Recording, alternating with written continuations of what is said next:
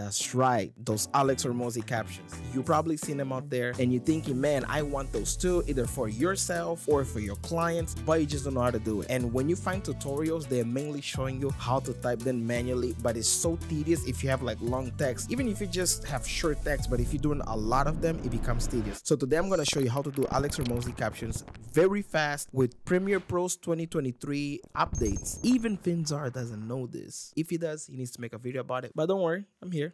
I got you. All right, so once you're in Premiere, you want to import your footage if you haven't already. I like to start with opening a new sequence, and I already created my sequence like for Instagram Reels. If you don't, what you can do as well is you come to your footage and you right click on it and you just do new sequence from clip, and like this is going to open a brand new sequence based on your clip and how you trim it. You come here to sequence settings, and you just do an Instagram Reel type of dimensions. Bam.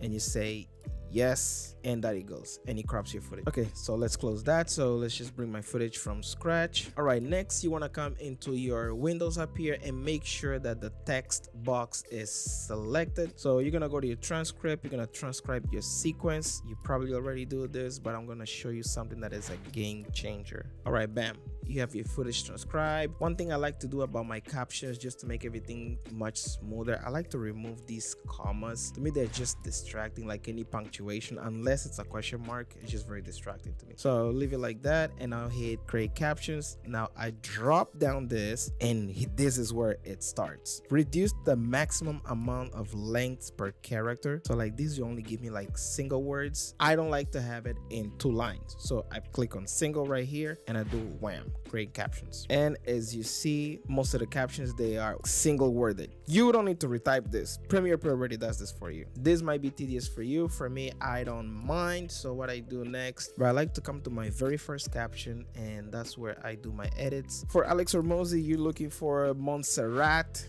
Black Telefonta he has. I put everything in caps. I give it a little bit of a size to it. You want to stroke it black, and you want to give a little bit of depth in there to make it even pop even more of the screen. Let me see, I like it around 11 is good. All right, I come right here to these settings, and I just put my stroke a little bit offside, and I soften it with a little bit of a shadow. Okay, and then I come here to create my style. Some people don't like to create styles over and over and over. I don't mind. Once you create the style, it pretty much applies it to the rest of your footage. So this is what it looks like. There you have it. So next thing I do, I come here, select my first one, I zoom out a lot, and I just place my mouse at random places because I want it to be a little bit more sporadic, and I add some color to my text. Okay, so now we're looking like this.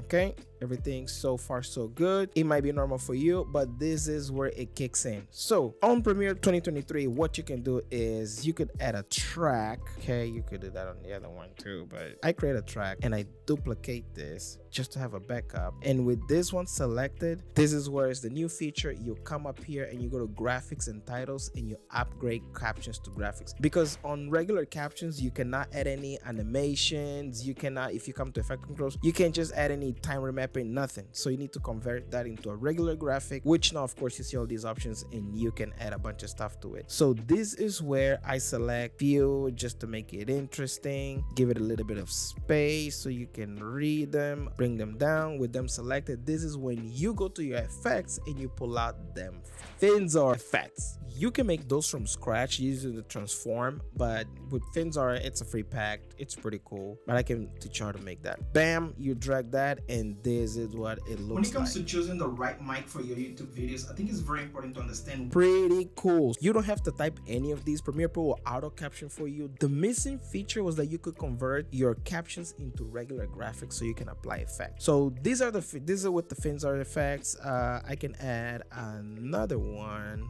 and just to add more change, we're just gonna select another of Finzar's effects, and boom, now it's a little bit more dynamic. make. Okay, so what you could do next is add like swooshes. That's what I do usually. I add swooshes on my words that like have transitions. And then on your essential graphics, if you want, let me know. I can put a link in the description below where I use my emojis from. You'll find some emoji packs that you can pretty much just, you know, grab it into your videos and it will look exactly what you see on social media. And because these emojis are graphics, you can add the Finzer effects as well. I will move this here, this there, maybe add a track here, move this guy to the bottom so it's on the bottom of my text, put a little bit smaller just because on Instagram there's sometimes there's text over there. I rotate it a little bit and I add some pop, and if we play, this is how it looks.